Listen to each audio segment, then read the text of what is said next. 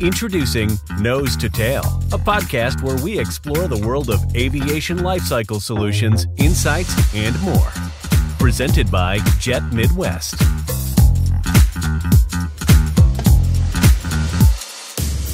Welcome back to the Nose to Tail podcast here in Atlanta at MRO.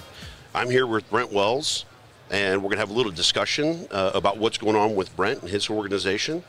Brent, maybe you can start with some background and bio on how you got into the business.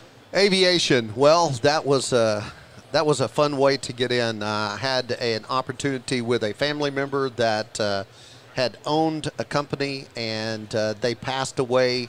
My mother-in-law had an opportunity to take it all over, and she called me and my wife in, and we, for the last 14 years, have started it, cleaned it, owned it, and brought it up to a 7-time championship company. And you know, there's been so many people that's helped us along the way. It's been really fun to learn. I have to mention people that have been really mentors to me.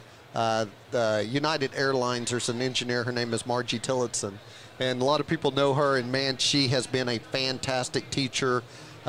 She has really put me on the right track, and through Monogram, the OEM, it's been an opportunity to know Ruben Membrilla.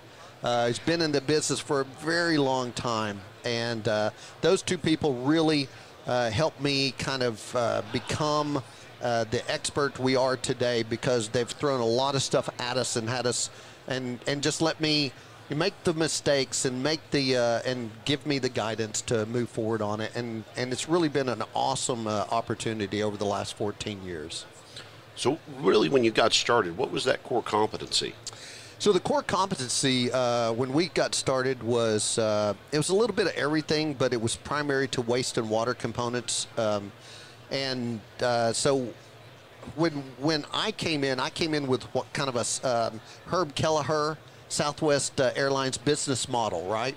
To do one thing and do one thing only, right? And to know as much as possible about that one thing, and then that's what you're going to be known for. And so that's what we've done is the waste and water components, and so people know exactly who we are. There's nobody that doesn't know the I Heart Airplane Lavatories people, and that's who we are. That's fantastic. So in the component repair business, over the last couple of years, we've all seen some trends and changes, and I think we're on a rise out of COVID. What have you seen from the repair side in the last couple of years?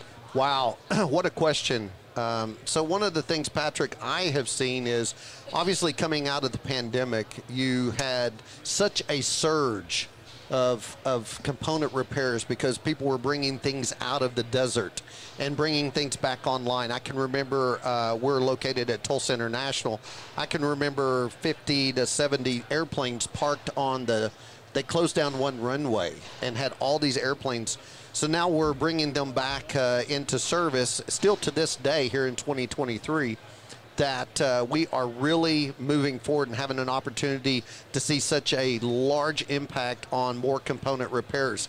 The second thing that I think, Patrick, that is involved in that is the OEMs are still lagging for production.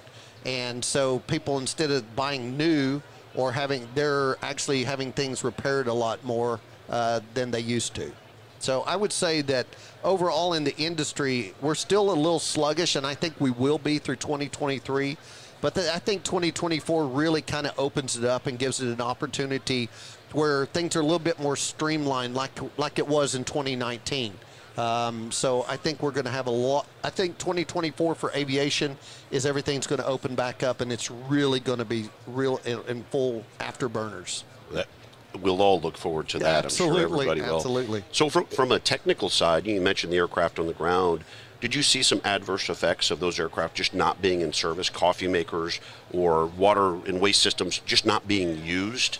Well, it's interesting because I had no idea what actually needed to happen while aircraft are sitting. I thought they just sit there, and no, they had to be continually operational ready. So they would come in and rotate the tires. They would come in and start up the engines and all of this stuff and run cycles through everything.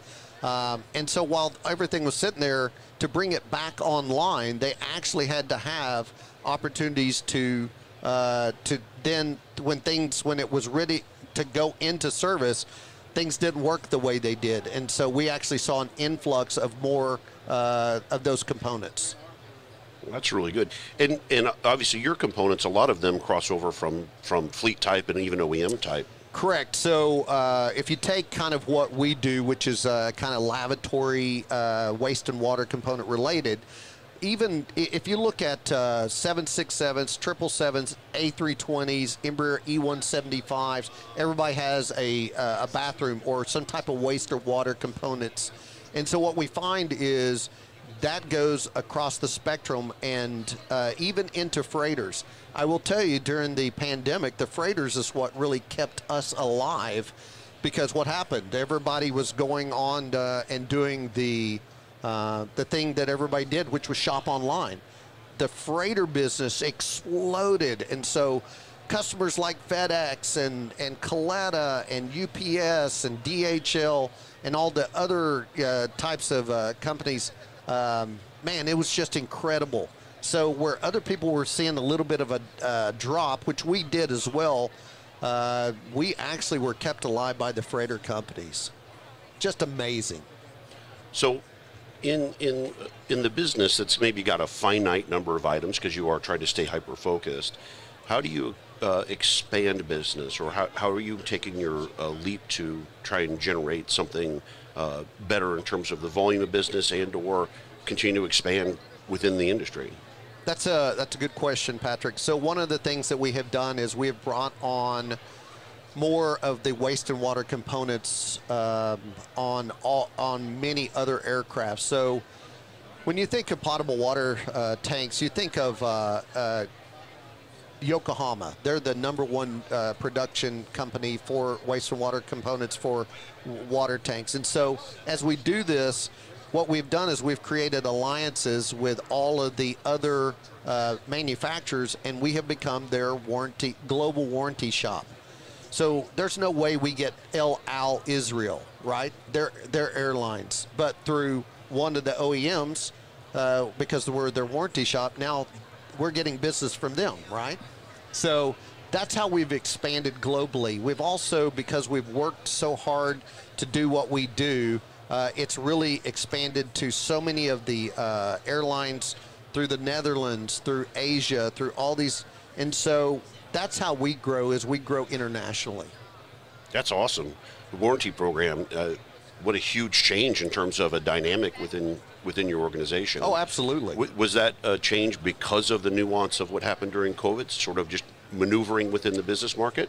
Well, some, but prior to that, we had done so much work with the OEMs that and had meetings that they found value instead of in having an outsourced company. The other thing is they had an opportunity to understand that we did the same type of work they did in their shop, but what they were unable to do was, because they're an OEM, a manufacturer, they're unable to produce an 8130 return to service. They can do a certificate of conformance, but they cannot produce an 8130. And so that's why they partnered with us, because we are an actual dual release repair shop. So we could return to service with the FAA 8130 and the YASA Form 1. So that's really kind of where that melted together. I know a lot of shops I've talked to over the last 6 months to a year struggle sometimes with piece parts. Have you seen that in that specific marketplace that you're in? Absolutely. Again, with everybody being behind in their production and manufacturing process, what we've found is what used to be, I don't know, 20 to 30 days lead time on parts is now 60 to 90 to 120 days lead time. For example, some of the products, like let's say something that's extremely important, like on the waste and water components on the airplane, is the valve at the bottom of the airplane that depletes the waste, that the trucks, the waste depletion trucks / honey wagons hook up, right, and they deplete the waste.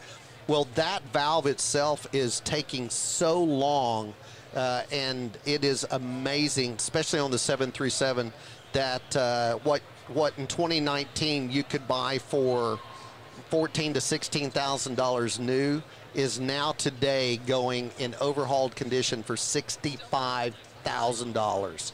That's because there's such a huge shortcoming of production facilities. Boeing made Safran bring on a third manufacturer to help get ahead of this.